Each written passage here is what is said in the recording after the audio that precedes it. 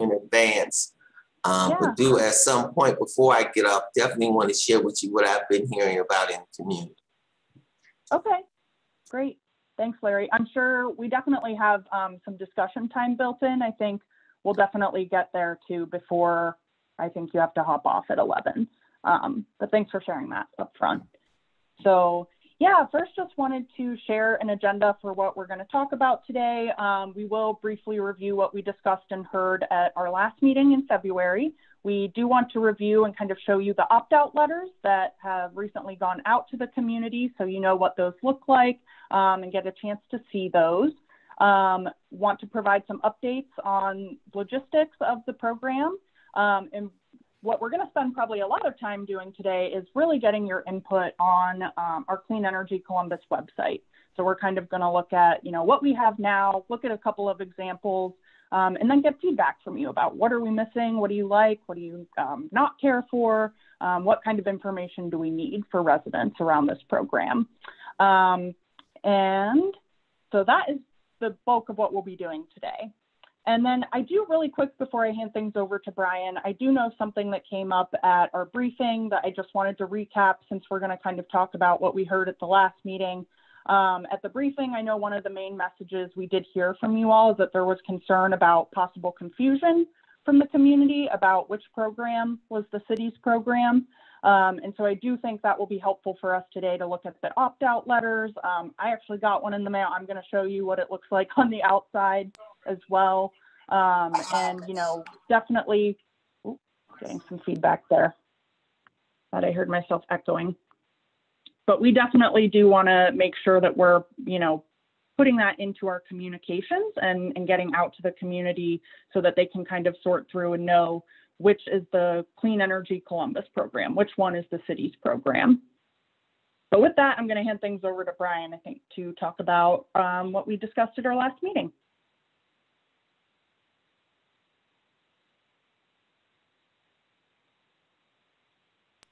There we go. I unmuted myself, so that's my win for the day.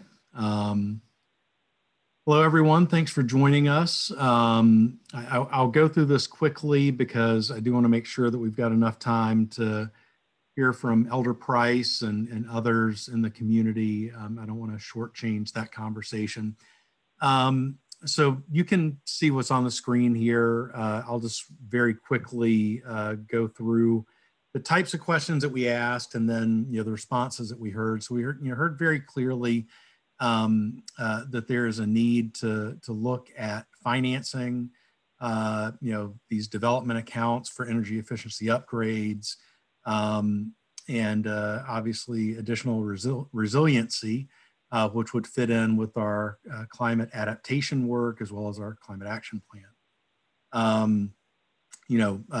Again, looking at renters and homeowners, we have this perennial question about what is the right cutoff point for the programs that we run as a city. I think that folks are familiar, especially with our affordable housing work. The city has tried to look at that, sort of missing middle between what would receive federal funding and what a family could actually afford. So, working families has been the sweet spot for us. And, I think we also need to think about and talk about that in terms of this program, because really, we want to be sure that we're able to get maximum, overlay with the things that we're doing.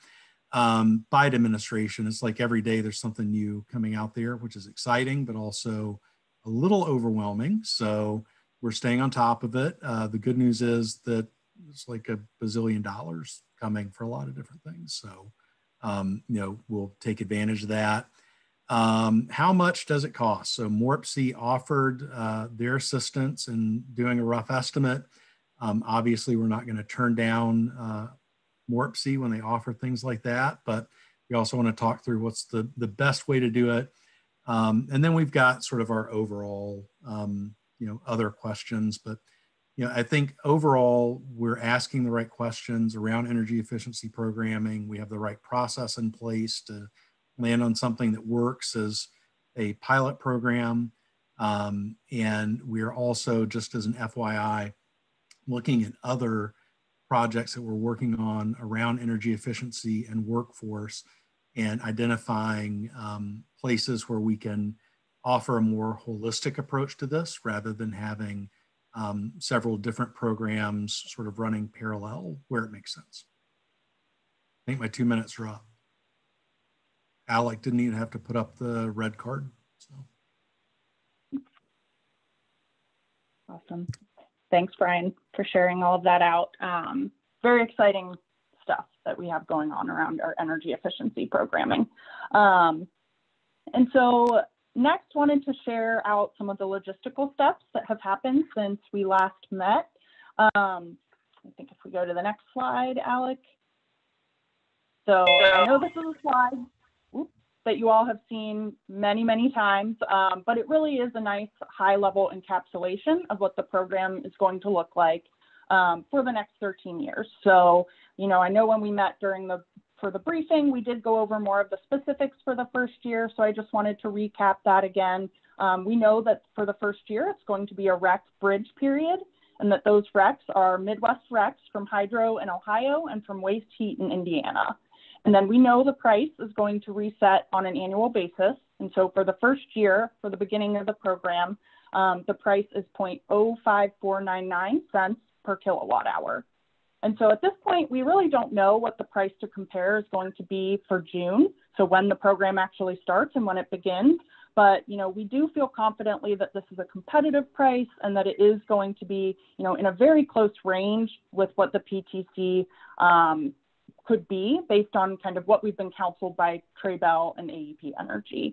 So again, forecasting markets is not an exact science by any means, but I did want to address it because I know, you know, this might be an area that folks are getting questions on.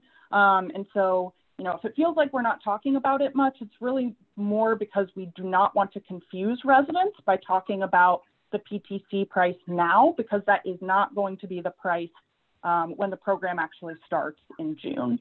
So I did kind of want to at least talk about that a little bit and kind of walk through that a little bit.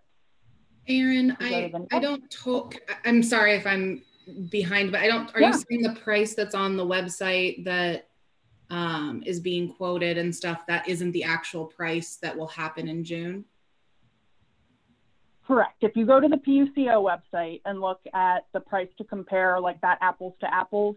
I you mean our current energy price is not the comparable one, but the price that's been established in the master's service agreement is the price. That is the price. Okay. Yep. Yes. That's the price for our program. Sorry. And see, this is why it's complex, it's complicated and it's complex, and, you know, we don't want to confuse residents either. So that's just, you know, but I do want to make sure that this group and folks who are really interested and engaged understand. And is there reason to believe that in June, the price is going to be, like right now, the aggregation price is higher than the average residential rate. It's also higher than what clean energy is offered by AEP elsewhere. Is that there's reason to believe in June that will be different, that the aggregation rate will now be lower than everything else? Yeah. So, and I might defer to Frank to talk about this a little bit. I know he's on. Yeah. Yeah. So, Laura, we've modeled the PTC projections, and they are, to Aaron's point, it's a lot of dark science that no one other than the utility understands, and we don't get any more information than the general public does. With that as a backdrop, our pricing and modeling team is projecting a PTC somewhere between 5.2 and 5.6 cents a kilowatt hour in June. That being said, we also thought that that would be coming on in early May, and it did not. It went to 5.03. And just so everyone's clear, the PTC is the price to compare. That is the default rate that a customer would pay on the utility if they didn't switch or do anything. If you just signed up for the utility and you didn't switch to another supplier or into the aggregation, you would, for May, you would pay 5.03 cents a kilowatt hour. We are projecting that that's going to go up in June, but again, we don't know for sure. Now, for just to contrast and compare where we are right now, we've cautioned everyone that we've talked with is comparing a rate in June to a PTC in May isn't quite apples to apples, but that's the best we have to go on. So with an average house using around 800 kilowatt hours a month, the difference between the 5.03 default rate that it currently is and the 5.499 aggregation rate is around $3 a month.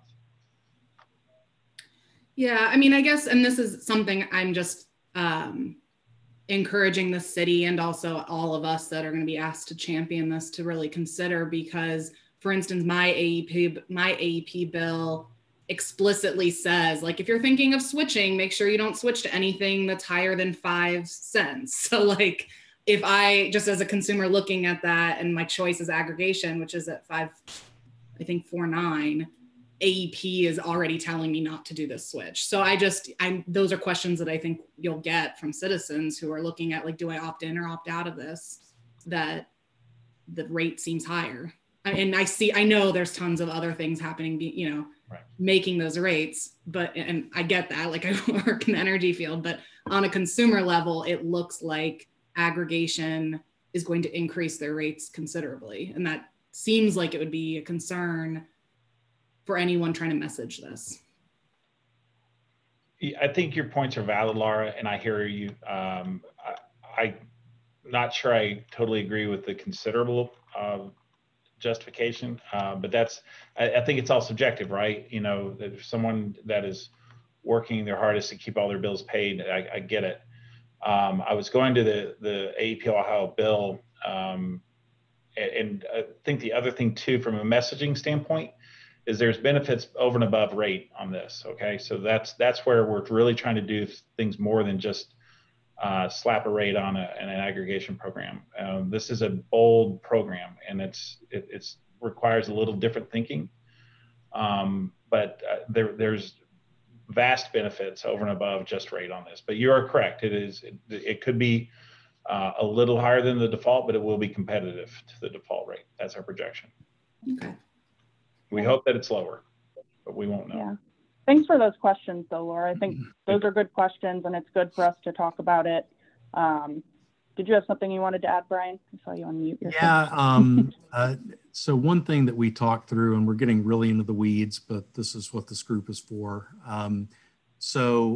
Frank, I don't know if you could talk through that, the overcharge in capacity, I think it was, that is playing into the PTC as we move forward.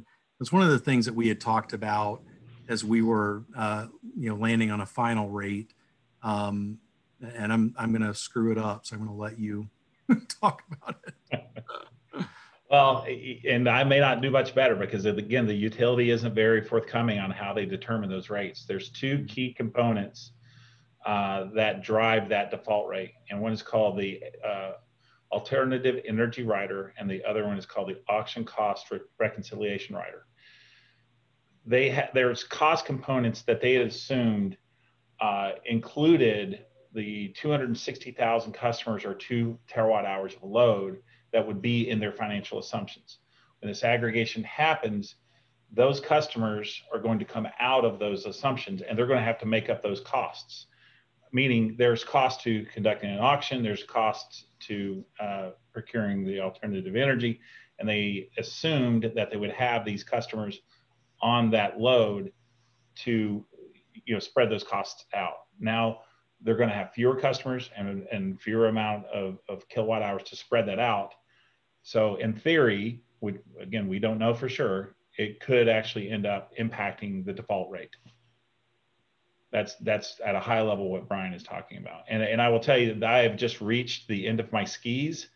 If I go any further, I will be beyond my expertise on this. But if someone wants a deeper dive into that, we have experts that I'm sure could provide a brief or some kind of written understanding of what we project to happen going forward. Yeah, I don't even have skis at this point, Frank, so you're doing better than me. The reason that I wanted to raise that is, Laura, you're exactly right. The thing that is funky about these programs is that you're going to get a opt-out letter in the mail. You could look at the price to compare. it is not apples to apples at this point. But unfortunately, legally, there's nothing we can do about it. We do know that the price to compare is going to go up. The question is how much. And we also know that there are these other, I'll call them X factors, that we just simply are not going to know how it affects the price to compare until we get that final number. I believe it is going to be very, very close to, go live for our program when we finally get that number as well. So we're trying to be very cautious about how we message it, really not putting a fine point on price at this point. Obviously, that's what people care about, but I think we would do the public a disservice if that were the thing that we led with at this point. Thanks for that, Brian. And thanks again, Laura, for raising it in the discussion. I think, yeah, it's very important to the program. And I think ultimately what we are trying to do is make sure that residents have the information they need in order to make the choice for themselves. That's what, is most important. So, but again, as you've just heard, it is complex and it can be confusing. So, and I do know we only have Larry until 11 o'clock, so I am going to kind of move on. And I might actually stop us a little earlier to just do a temperature check for questions, kind of knowing that I know he had some thoughts he wanted to share. But if we go to the next slide. So opt-out letters, this is a very important one. Since we heard from so many of you that residents might be confused, about which supplier or which letter that's coming to them is the city program. So this is what the letter will look like that actually has gone out to residents who are eligible to participate in the program. It is co-branded with the city's logo, and it does reference the mayor's goal for 100% clean energy. Like I said, actually with great timing, I received my opt-out letter in the mail yesterday. So if you're looking at where I'm speaking, it actually is co-branded on the envelope as well. So you can kind of see it's coming from AEP Energy and it's coming from the city. And it does have kind of a little item in the corner kind of calling out that it's important and that it is about government, it calls it government aggregation. So just so you know, Alec, we can see your screen. But hopefully that is helpful. And we're going to talk about website today. That opt-out letter is actually available for download and viewing on the website as well. So I think if we go to the next slide. So, in anticipation of those opt-out letters going out, we did roll out communications previous to the first mail drop. So we did a press release on April 1st. It was not an April Fool's joke about the start of the program. Really outlining the benefits of Clean Energy Columbus and delivering on that issue 1 vote, kind of making it clear that this is the result of that vote in November and the program is starting, and really trying to help folks understand that the opt-out letters were going to be coming to them soon and raising a little bit of awareness. We did update and modify a social media toolkit for the program. So this is something that, is helpful for stakeholders or for residents who want to help spread the word about the start of the program. It has platforms, key handles, hashtags, and sample posts in there as well. So we'll definitely make sure that this group has access to that. And then I think if we go to the next slide. So certainly as a result of our press release and kind of doing some work to get this on the radar of local news outlets, we have had success with getting a news clip on 10 TV. We had an article on ABC 6. There was a radio story about it on WOSU. It's not pictured up here, but there were also some stories in Gongwer and Hannah News. Those are just subscription-based services, though, that are really more targeted toward kind of the legislative crowd. And so I'm actually going to pause here because I think I just want to make sure, do kind of a temperature check, I guess, and check in if there are any other questions, or make sure, Larry, I know you said you've been hearing some things from the community. I just want to make sure you get a chance to share that before you have to hop off. Thank you, Erin. Again, I apologize. I just have a standard client meeting at 11 o'clock. Okay. Couple things. One, can you email me this information and email me a separate. And the reason why I say that is this. Yeah. I've gotten 3 calls, as you know, Brian. I was kind of the face in the Black community selling this.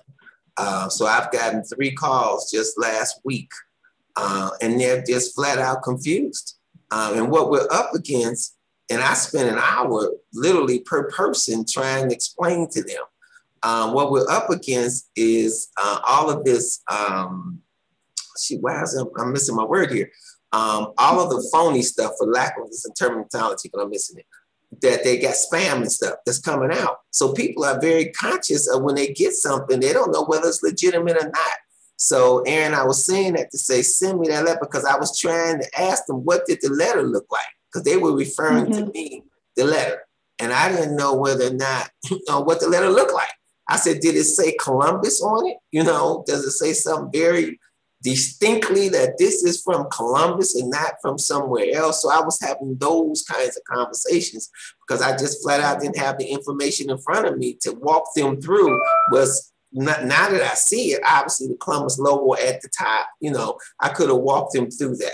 But by me not having it, I just had to rely on them to tell me what the letter looked like. So I'm saying that to say, clearly there is some confusion in terms of folks. So one of the person's response was, well, I'm just going to opt out because I don't know, I'm just going to opt out. And so I spent another half hour convincing them not to opt out and that this was advantageous, clean air, da-da-da-da-da-da-da. So I'm just saying all that to say that's what I just experienced just last week, the end of last week. So again, get me Aaron that information as soon as possible. So at least I'll have it in front of me, because had I had it in front of me, I could have referred to the letter and the different parts of it that clearly say Columbus, this is legit. If you get something, and I also want to be able to talk to a group of folk, various meetings that I'm going to say, if you get something and it does not have Columbus on it profoundly, then it is not us. But I could not say that because I didn't know what it looked like. So that's kind of what I wanted to share with the group. We need to make sure that it's clearly. Now, the other piece is, and Brian, I raised this last time, we did a very, very good campaign based on TV and outreach and me going to folk and da-da-da-da-da-da. So obviously when the election happened, people had a clear thought on what they were voting on. We need to kind of think through, how do we, what's my word here? How do we lay a foundation? I'm looking for another word, but lay a foundation that people know this is coming, this is us, and this is what you voted on. And that's what I ultimately said to them. Remember, you voted on. Did you vote on this? Yes, I did. Well, this is what you voted on. So, this is just a continuation of. So just wanted to share with you what I experienced. Like I said, this was last Thursday, Friday of last week, in terms of what people are saying in the community. Right. So Elder, first of all, thank you for sharing that out, because that's exactly the kind of insight and feedback that we need to get. I will tell on myself in this, I've been super focused in supporting all the great work that Aaron, Frank, and others have been doing to get the program live, and should be more focused on how we talk about this. So, I think there's very much a need to ramp up our social media game, our communications game. That's something that, shame on me for not paying more attention to that. So, it's something we're going to fix. I can promise you that. And we would very much appreciate your help, and everyone else on this call, help us think outside the box about how we can be just as creative in this part as we were in our very successful campaign last year. And Brian, just one more point before I hop off, and thank you for that. I think as I talk to people, I think what resonated with them was, did you vote on this? Mm-hmm. If you voted on this, you supported this. This is what you voted on. This is what. But the confusion is there. So somehow we've got to, again, I keep missing this word that I'm looking for, but help support the fact that this stuff is coming. But this is what you voted on. So this is not strange, But they're confused. And again, with so much other stuff and spam and AEP or whoever's sending out this other stuff, they're confused. And so when I'm just point blank, I'm just going to opt out because I don't know. So my point is just saying, I'm being redundant, that somehow we've got to be able to give some strength to what we've already done and remind folk, this is simply what you voted on. This is part two to it, or whatever it may be, to put their minds at rest. Because if not, they're just confused. Yeah. The one thing we have working for us is that they don't have to do anything to be in our program. That is the blessing for us. So, I think it was OEC had floated the idea of "I'm staying in" as sort of a tagline for what we're talking about here. Ignore all the noise. Ignore everyone who's trying to, scam you and sign you up for a bad energy deal. Stay in. That's kind of our core message. But we'll be working on that, and I know that Jeff Ortega, Aaron, Frank, and others have been pulling together these conversations around communications. But my commitment to you as the person ultimately responsible for Sustainable Columbus is that this is going to be a top priority as we get closer to go live. Elder Price, I put 3 resources in the chat, and I know Aaron is going to email you as well. The Clean Energy Columbus website, the AEP Energy landing page for the aggregation, and then the phone number with the hours of when they can call. And sir, I'm going to send you a separate email with that will have my direct email and my cell phone. So if you're getting calls and you're getting inundated and you have a question, just give me a call and I will I'll get back to you as quickly as possible with an answer. We don't want to put you in or anybody in a position where you're being asked questions that you can't answer. That's what this group is for. And I know that Scott Belcastro is also committed to this as well. So we want to be those resources for you so you're not pinned into a corner with your constituents. No, thank you, Frank. I appreciate that. My ask is get as much of information to me just so I'm aware. It's nobody's fault because I'm reading the chat. The mailing just went out. So these people got it early. I mean, literally, I can't remember whether it was Friday, Thursday. It was one of them days last week that I got this call. So it must have just hit. So I'm saying that to say, just get me as much of the information. So if I'm getting calls or whatever, at least, and I'm sorry, but I'm using the letter as example. I had no clue what the letter looked like. So I thought it should have said something about Columbus, City of Columbus on it somewhere. And that's what I kept asking. So I appreciate that, Frank. But as much information as you can give me, email me, just so I'll have a file. So if I get a question, I can refer. It may very well be something in my file that I can address. And that was an example. It's on its way, sir. Thank you, sir. And Aaron, you want me to go ahead and include the opt-out letters to save you a step? Sure, go ahead. Feel like a little easier. Yeah, thank you again for all of that feedback. It is definitely, that is definitely what we are looking for. And just like Brian was saying, we do have a comms team that's kind of a coalition group of, the city, AEP Energy, the OEC, and a couple of other folks who are really interested in helping, elevate the fact that this program is starting and hopefully encourage folks to participate. We're meeting regularly throughout this whole opt-out process. So, please do keep giving us feedback, about what you're hearing from the community. And that goes to everybody in the group. So, and I did want to call out, I know there were a couple of questions in the chat. So I know Cheryl asked, when should people expect to have received the letters? And I think Frank put a response in there that it's going out in 5 different rounds. And so the first round started on April 8th, and then those mailings are going to be complete by May 27th. So Aaron, can I show this? You've seen this graphic before. This visual with the staggered drops in enrollments would greatly explain this a lot easier if I can show that real quick. I know it's a little off. Sure, if Alex, yeah. All right, I will be quick so I don't have us go over time. And I'm going to all right, Alex, I'm a Teams guy, not a Zoom guy. Where's the share? At the bottom with the big green button at the bottom. You crazy young kids. All right, here we go. Let me know when you can see my screen. So this much more simply explains what we have and what we're dealing with is the utility, AEP Ohio, puts customers into bill groups. And so in a given month, not everyone gets their bill at the same time. And these are roughly, it doesn't matter. But what I'm showing here is, as the first drop went, the drop went on 4/8, and they have 21 days to respond. Hence, the opt-out period goes to 4/29. And here you can see drop 2, drop 3, and so on. Once our opt-out period ends, then they go into the enrollment phase. So this is where we actually take the people that did not opt out and enroll them into the utility. And as you can see, it's staggered as well.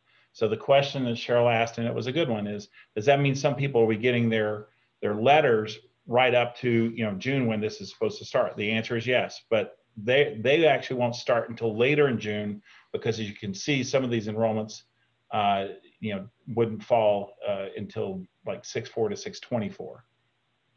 So I'll stop sharing and answer any questions. Hopefully that explained it a little better. Thank you, Alec. Hey, Frank, I asked this in the chat, but if you miss your 21-day window to opt out, when do you get another chance? Is it the following year? You can opt out anytime. Oh, okay. For no penalty.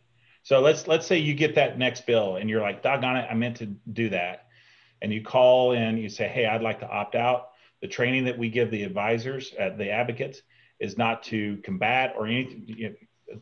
Thank you, Laura. We'll be happy to process that for you, and we get that done. We're more focused on a better customer experience versus pressuring someone to stay in the program. Yeah, that makes sense. And there's no financial penalty. Okay, thank you. I know we're talking about the opt-out letter. Are we going to send opt-in letters for people who may have selected other providers? If they have selected other providers, we can't openly, no, that's not accurate, Cheryl.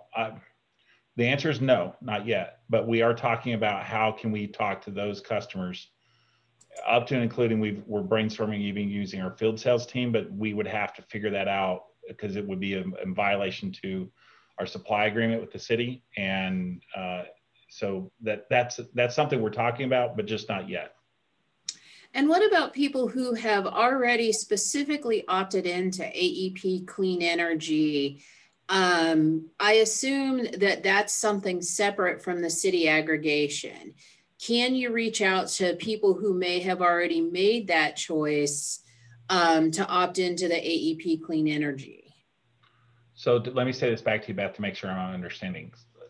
Let's say you enrolled in our Eco Advantage program separate of the aggregation 3 months ago. And your ask is, could we go reach out to those customers? We haven't talked about that. That's certainly something we can explore. And I think within our social media and all the other communications that we're going to be talking about this a lot. So theoretically, the customers would see that. And in full disclosure, this program, once it goes on full IRE, is what we would consider a darker green of what our Eco Advantage product is. Not to sell against myself, but that's just truth. Okay, thank you.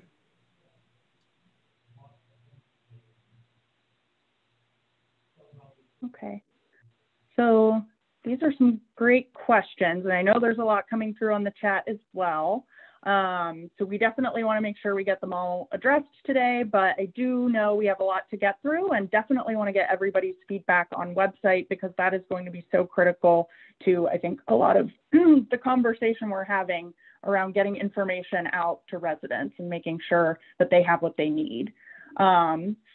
But I am going to hand things over now to Frank to talk a little bit more about workforce development before we get there. All righty, making sure I'm not mute. Okay, so some of this information you've seen before and some of it is new. A big milestone that happened on March 18th is the city and their consultant Trey Bell and AEP Energy finalized our master supply agreement. And a key component of this that is new is the city had proposed a workforce development committee that really puts some teeth into our discussions and keeps the efforts going forward between Sustainable Columbus, AEP Energy, and a variety of our stakeholders. This is a discussion and formulation of a committee that will begin later in the summer after we get the program up and running. And one of the components of it is this, the city had asked that that there's a mechanism that we can get the renewable developers, the developers of the assets that are being built throughout the state of Ohio, in contact with the IBEW, which is the International Brotherhood of Electrical Workers, and provide a conduit to try to pair the IBEW workers with opportunities for employment in the renewable space. So that's another component that I don't believe that we've spoken about in this meeting as of yet. And again, there's a lot to figure out there, but that is something as the master supply agreement becomes public, that you will see it as a new component. Alec, if you go to the next slide, this is something that you have seen in the more near-term workforce development. We knew that we were going to have an influx of calls coming into the contact center of customers that wanted to opt out. And we wanted to make sure that that customer experience was at a high level. And we wanted to engage some of our key community partners, Impact Community Action and the Columbus Urban League. So we've got them partnered with AEP's talent acquisition team that has done all of our staffing. The number varied a little bit. I think we ended up with around 60 customer advocates that are working on this that came from Impact and the Columbus Urban League. And they are on the phones today taking calls. So those calls are customers that are calling in about the program and are asking to opt out. I checked the numbers just beforehand. We measure two things: how many customers are opting out and what are our service levels. And what I mean by service levels is how long did you stay on hold? How long did it take you to complete the call? And right now we're exceeding our what's called your KPIs or your expectations to the tune of 93% of all of our calls are exceeding our service levels.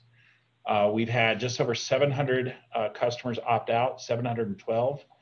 That number is updated 3 times a day.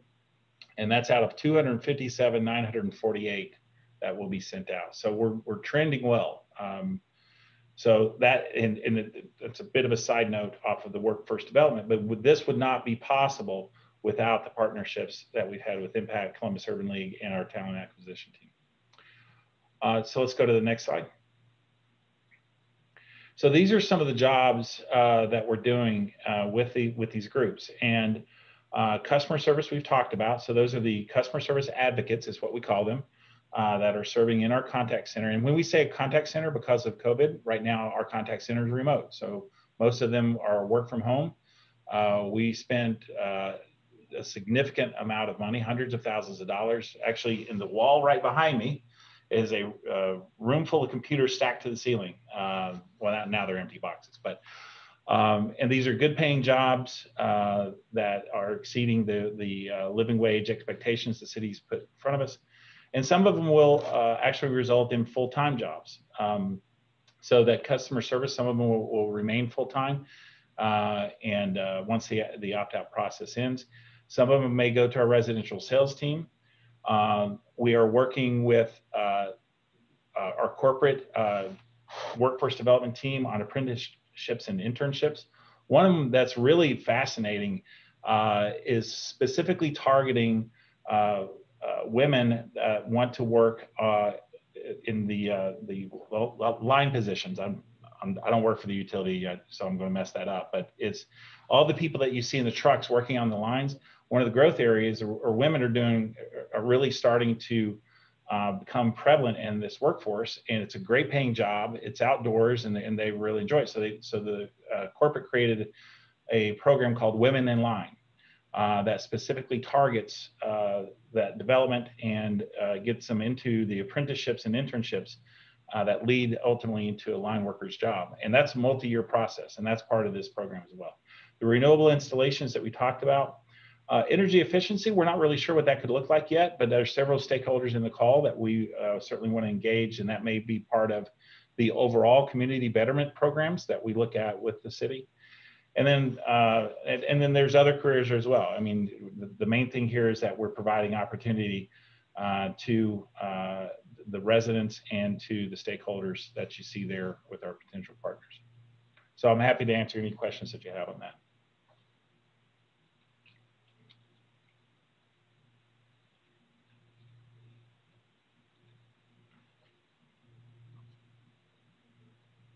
Okay. Well, I'm not hearing any or seeing any come through in the chat. So yeah, before we kind of thank you, Frank, for sharing all of that great information about the workforce development side of Clean Energy Columbus. I think it's really exciting and one of the great benefits that we have through this program. So appreciate you sharing out on that.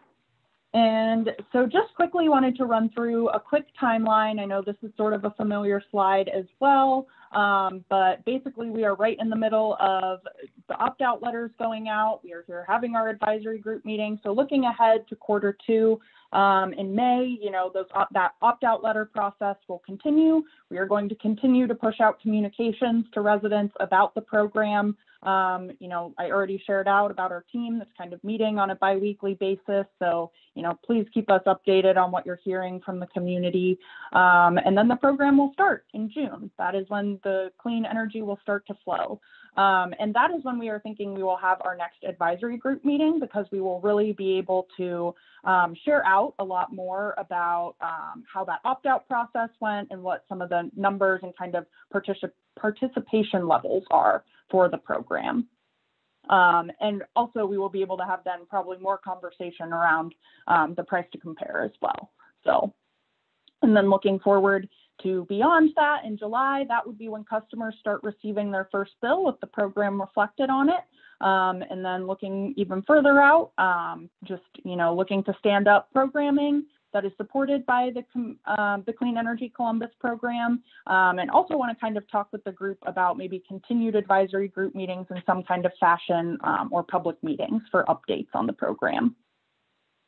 And then I think with that, I know we already took quite a bit of time for questions. So I know we had built in some time here to do another temperature check, but I know we have a lot to get through with the website. So I guess I'll pause for a moment if there's a critical question that someone feels like we need to answer now. There's a couple things coming through in the chat, but I don't know if it was related to the program specifically. So I think it's okay for us to move on to the website. And this part is going to be much more interactive, so it will not just be us talking at you, I promise. So yeah, really excited to go through this with all of you and get your feedback. I think I already explained kind of up top that we do have a website for the program currently, but wanted to look at some examples from other cities that we can kind of pull for inspiration. You know, wanted to start with San Jose, California, and their website. This is one that I know has definitely been of inspiration to me and to our team as we've kind of been looking at this. It's very comprehensive. They have pretty much all of the information you could ever want on their website. You know, they use very engaging graphics and a very user-friendly layout. You know, there's a prompt for folks to sign up for monthly newsletters about the program. They have top-line explainers that really kind of help lay out visually, you know, how the program works and what it's doing for residents. And then it does give a lot of detail on, you know, funded programming from the program. So from the aggregation program. So kind of how is that community grant fund being used and kind of reinvested in the community. And I think if we go to the next one, and then really wanted to share an example that's a little closer to home and have looked at the Worthington aggregation program and their website. So their website is a little different. It is housed on their main municipal website, whereas that San Jose website, it's kind of its own freestanding website. So this one is housed on their city website. So definitely kind of a plus there with at least making that direct connection back to the city of Worthington. It is much more high level, definitely not as much detail here. It's a lot more copy and kind of words, not as much visual But, you know, it does have probably all of the most pertinent information, at least, that residents would need. So. And so now that we've kind of looked at a couple of other websites, I know we kind of wanted to walk through and share what the Clean Energy Columbus website looks like as of right now. I think, whoop, I'm going to share my screen and actually pull up the website and kind of walk through it.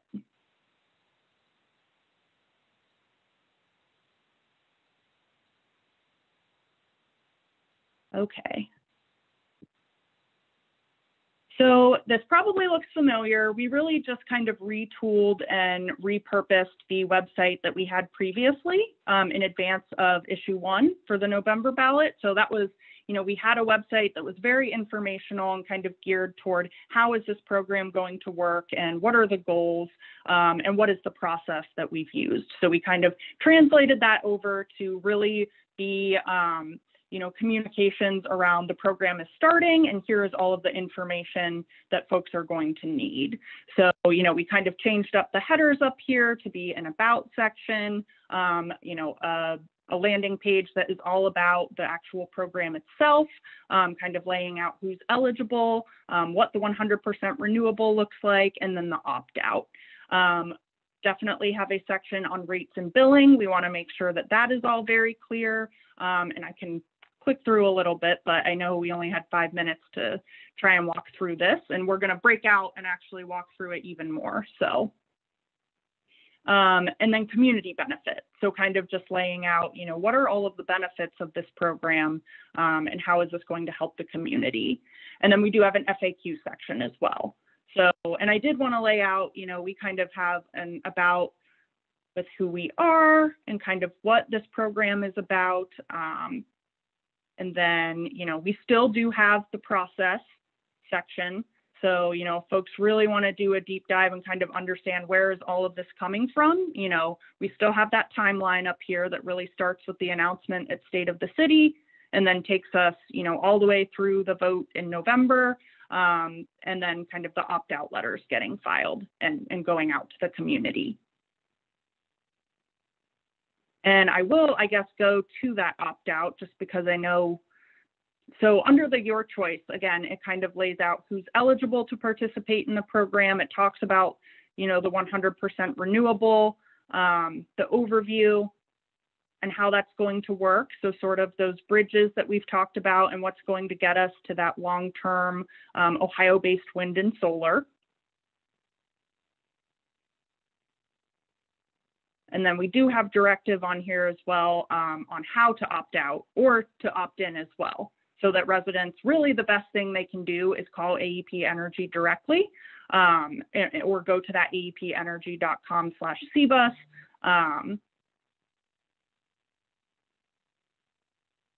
And so I know that was kind of quick, but again, like I said, we're going to break out and walk through each of these sites and get your feedback on them. So at least wanted to share and walk through it a little bit.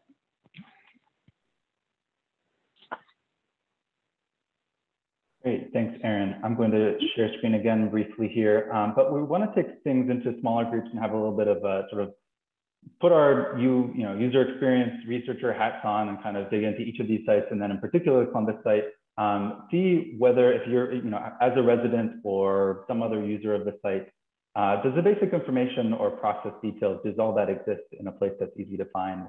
Is the background information an easy place to find? Is the concept and structure there in a way that is easily accessible? And is it engaging? Is it easy to use? Are there things maybe at the bottom of the site that actually should be at the top? Kind of little things like that that might seem minor, but are actually kind of a major impediment to a user being able to find the information that they are going to the site for. So with that, I'm going to stop screen sharing. I'm going to pop these questions that were up there on the slide into the chat. These questions will follow you into your breakout rooms.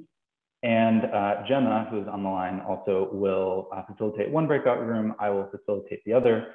And then we'll reconvene after having looked at the two sites and then also the Columbus site, sort of do a little bit of more thinking about what's missing, what should be on the site, what's important for residents and consumers. So with that, I will send you into breakout rooms.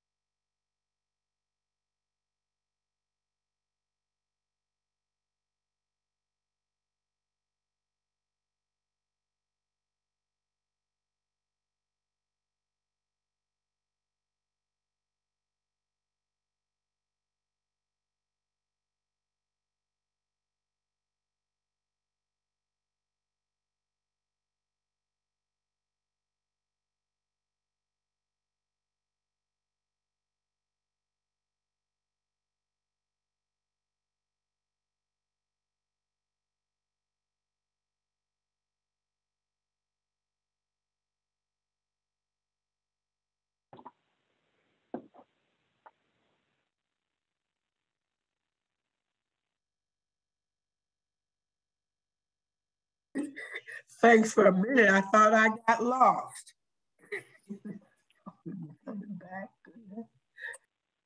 No, you're in the right place. All right, I think we have everyone back here. Thanks everyone for providing your input on that.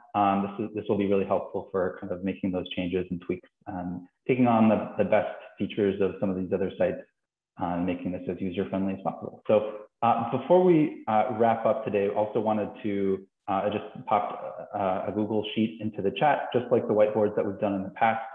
If you want to go to that link, this is one sort of final whiteboard. I know we've done a lot of this brainstorming of kind of comparing pieces of this site to the existing sites that we see in examples in other cities, but what else would a customer need? What are we kind of totally missing, less in a comparative sense and just sort of like total blue sky whiteboard thinking? What is missing? Put your name in there if you want. If you want to keep it anonymous, that's fine too. And then also on the sort of column to the right, what other input or concerns do you have about the existing website layout as presented today? Please go ahead and put your thoughts in there, and we'll just pause for a minute or two as people fill that in.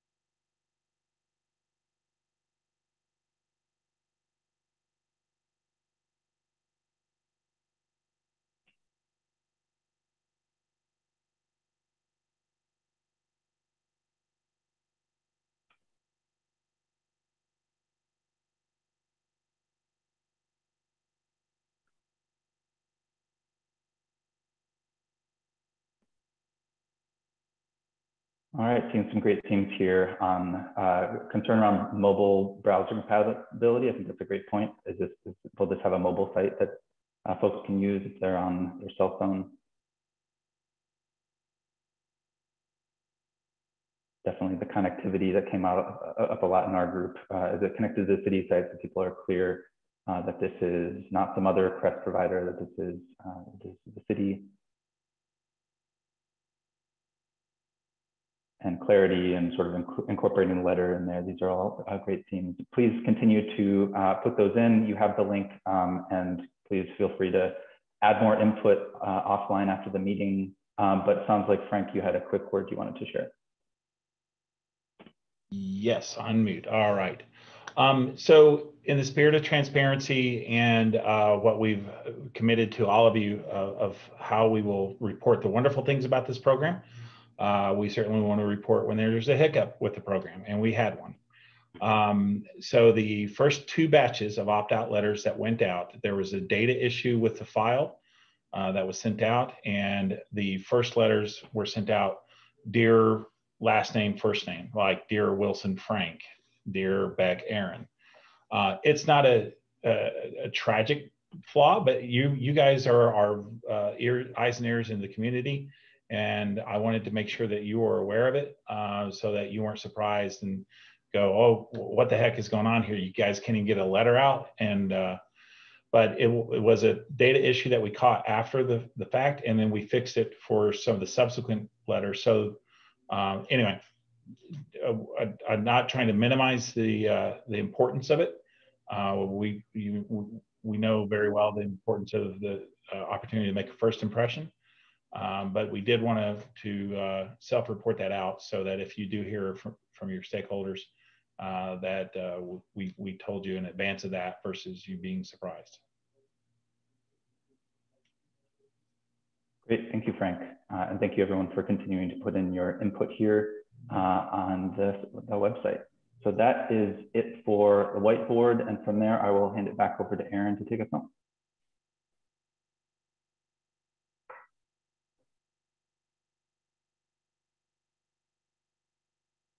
you with us? Aaron, you're on mute. I think you're on mute. There you go. There we go. Sorry about that, guys.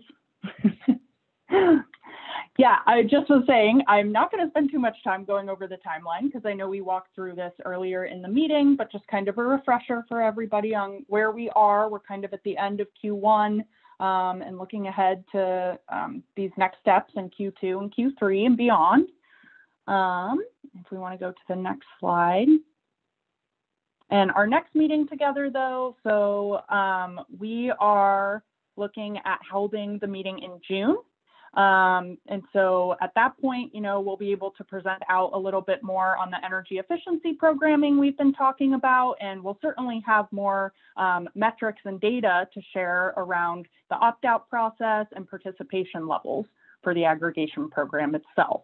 And I think something else we want to talk about too is what does this group look like beyond and kind of for the life of the program. I guess I will share out now that I think there's value in kind of continuing to meet on some maybe kind of lesser cadence, just so that we're checking in with either the advisory group or just the community and public in general to give updates about how the program is going, to get feedback, and just continue all of that transparency that we've talked about so much.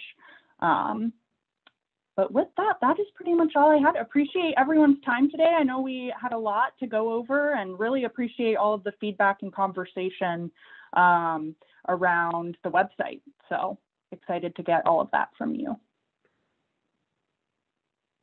And with that, thanks so much, everyone. Enjoy the rest of your day. Thanks. Everyone. Thanks, everyone. Thanks, everyone.